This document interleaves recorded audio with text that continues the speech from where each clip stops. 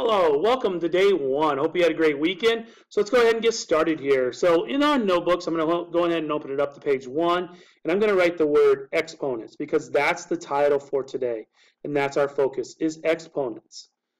All right, next thing I'm going to do is I'm going to tell you some vocabulary you should be listening for and learning as we go. There are 5 vocabulary words. The first is power,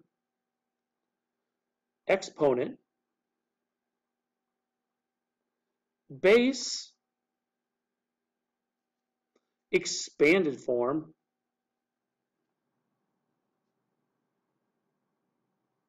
and simplified form. Some of you may have heard these words used before in other mathematical terms, so you might have a little bit of a head start compared to the rest of us. All right.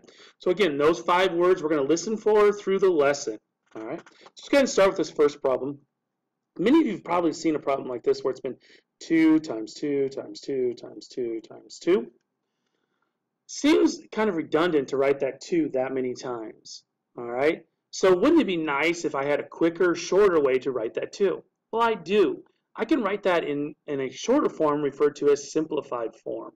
All right. Simplified form is going to use the vocabulary of base, exponent, and power. So what I do is I look at what numbers or numbers are being multiplied. In this case, it's 2. 2 is the number and numbers being multiplied. So I'm going to go ahead and write down 2. 2 is going to be my base because that's the number that's being multiplied. And I know it's the base because it's touching this line down here. So because 2 is the number being multiplied, that's why 2 is my base. The next thing I look at is I look for what power of 2. I figure that out by counting how many 2's are being multiplied. 1, 2, 3, 4, 5. There are 5 2's being multiplied. So I'm going to write this 2 as the 5th power, and I write that 5 up there to the right. Notice that the 5 is not down here touching the line. It is up here and to the right of that number. This indicates that if this 2 is to the 5th power, the 2 is being multiplied 5 times. So this 5 is referred to as my exponent. Okay? The exponent just lets us know how many times we're going to multiply that base number. Okay? If I were to solve and evaluate this one, 2 to the 5th power, or 2 times 2 times 2 times 2 times 2, I know would also evaluate and give me an answer of 32. Okay. Next, let's go ahead and look at an algebra one. All right.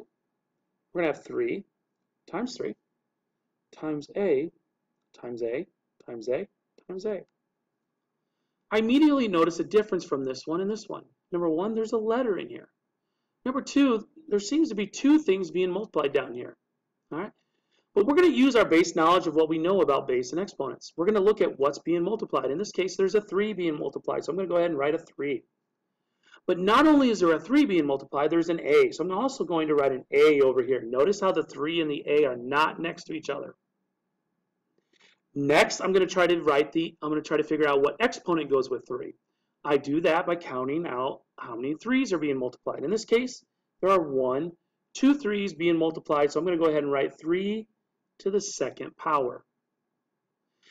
I'm going to multiply between these 2 bases because there's all multiplication going on here. Next, I'm going to count how many A's there are because A is my other base. There are 1, 2, 3, 4 A's. So because there are 4 A's, I'm going to write A to the 4th power. Please note, this is the simplified form, 3 to the 2nd times A to the 4th. Could you simplify it even further? Yes, we could do 3 to the 2nd power. 3 to the 2nd power is equal to 9. So then I would have 9 times A to the 4th.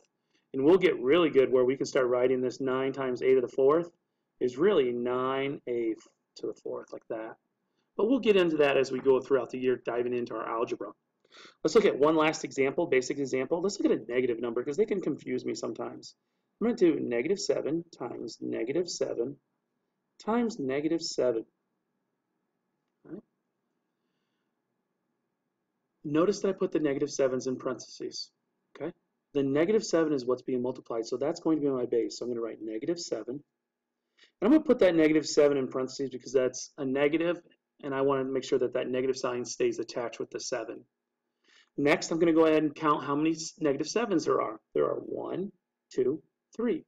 So I'm going to go ahead and write that to the third power. Again, notice how I wrote that 3. It's not right next to the 7 in this case. It's right outside the parentheses. Okay, so it's right out there. So I really have negative 7 to the third power. If you use your calculator and you multiply it correctly, you should get an answer of negative 343. So let's go the opposite way. So in this one, we went from expanded form to simplified form. So let's show examples of how to go from simplified form to expanded form. All right. So our first one here is going to be here. It's going to be 4 to the third power. When I go backwards, I look at the base. The base in this case in this problem is 4. So I'm going to go ahead and write a 4. The exponent will tell me how many times I'm going to write a 4 being multiplied. In this case, it's being multiplied 3 times. So I'm going to write 4 times 4 times 4. Please note that 4 times 4 times 4 does evaluate and give me an answer of 64. Let's go ahead and look at an algebra one. X to the fifth times y to the third. So again, I look at what is the first base that I encounter, which is an x. How many times does it tell me to write x? It tells me to write it 5 times. So I'm going to write x times x times x times x times x. Then I look at here and I notice that between x and y, it's being multiplied. So I'm going to write another multiplication symbol right there. If this said addition, then I would have to add between x and y.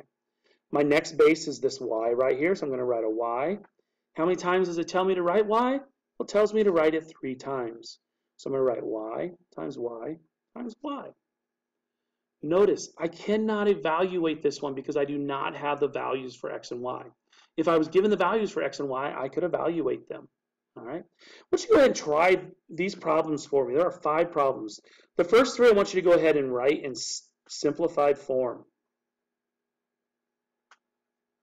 All right. So write these 3 problems in simplified form. Negative 11 times negative 11, oh, and I'm going to put those in parentheses, times negative 11 times negative 11. And I just want you to write those in simplified form. You do not have to evaluate these. Number 2, I want you to do 2 times 2 times 2 times 2 times 6 times 6 times 6. The last one I want you to do in simplified form, it's going to be a little tricky, but just think about it. F times G times F times G times F times G times F times G times F. Okay? So you have those 3 problems I want you to do in simplified form. These 3 problems I just want you to evaluate. Okay? Evaluate, and remember, just solve. Give me an answer. So on this one, I want you to do 2 to the 6th. I want you to find out what 2 to the 6th is equal to. Sorry, I'll slide my notebook up. And then on this one, on number 5, I want you to go ahead and do 1/7 to the third power. Okay? I want you to go ahead and evaluate those. Helpful reminder, 1/7 when you're multiplying fractions, you take numerators times numerator, denominators times denominator. All right? Good luck.